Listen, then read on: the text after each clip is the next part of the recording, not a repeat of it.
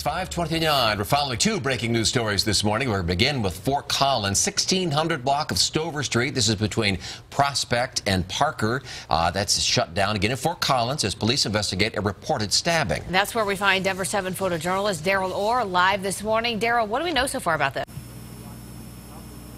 Right now, Kelly, we know that two people have been stabbed. They've been transported to the hospital. The suspect that police are looking for is still outstanding. They're working on the investigation to try and figure out what happened and who did this.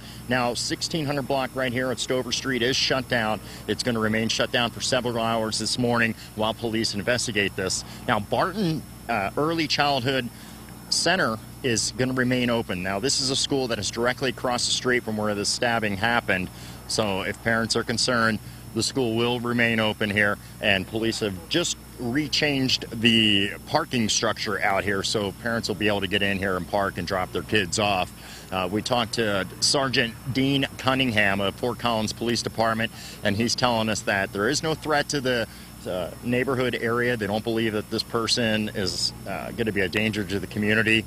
And taking a look at the scene here, the house is barricaded with a lot of tape. There's tape across Stover Street here, and it's going to be quite a scene out here for the next several hours until they figure out what's going on. Mitch, Kelly? All right.